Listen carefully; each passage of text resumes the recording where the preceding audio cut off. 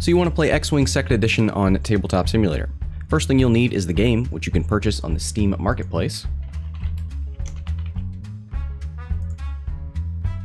Next, you'll need to download the X-Wing 2nd Edition mod, which can be found by navigating to the Community Hub, then the Steam Workshop,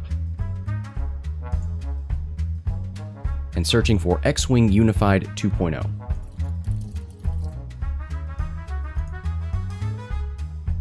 Subscribe to the workshop content, and you're ready to play X-Wing.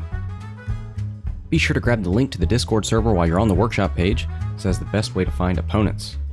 Simply navigate to the LFG or Looking for Games section.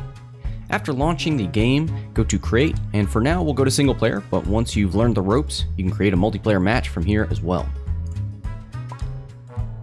We'll select the X-Wing Unified 2.0 module and let the game load up. So here is the server. We've got the playmat. To the left, we have maneuver templates and range rulers. To the right, we have tokens and dice. A lot of this is going to be taken care of by the dial, which you'll see later. To the left, we also have the button for toggling the playmat, as well as rulers for asteroid and obstacle placement, as well as ship deployment. Also on the left are all of the obstacles. Just click and drag to deploy them. And while holding them or hovering over them, use the number keys to cycle through different obstacles.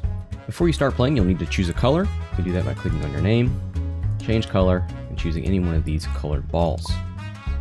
If you're playing in someone else's server, you may need to be promoted first. To do so, simply ask in the in-game chat. You're good to go. Now you'll need to spawn your squad. You can use the built-in squad builder. Alternatively, you can export them from apps with the appropriate formatting, like Yet Another Squad Builder or Launch Bay Next.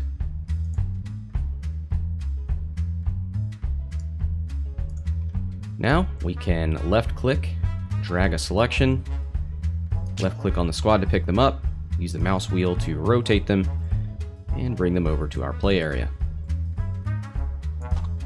Before you can use the ships, you'll need to assign dials. To do that, simply drag the dial onto the ship's base. There you have it. When placing obstacles, be sure to use the L key to lock the obstacle in place. This is the same key that will be used to unlock ships after they are destroyed. Once ships are placed, you can set your dials. To do this, simply select Moves on the dial, select the maneuver you want, hit set. When you're ready to go, you could hit tab to ping the table and let your opponent know. This is also used to point out anything you wish to bring attention to on the table.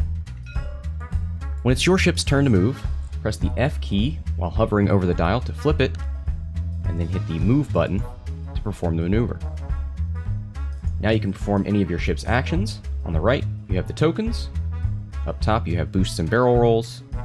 On the left, you have range finders, things like target locking. You also have the ability to undo or check your maneuver template. Some ships have special abilities like bomb drops or special barrel rolls. These get their own token.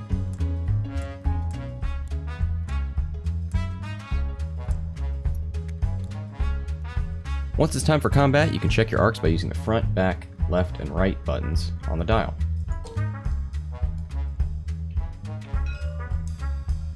When you're ready to fire, simply left-click on the appropriate dice. While holding left-click, you can right-click on the same dice to add more to your hand, set them on the table, select them, and hit R to roll. You can then use tokens to modify your dice. To modify a dice, hover over it and use the number keys to select the appropriate face. Before dealing damage for the first time, remember to shuffle your damage deck. This can be done by hitting the R key while hovering over the damage deck.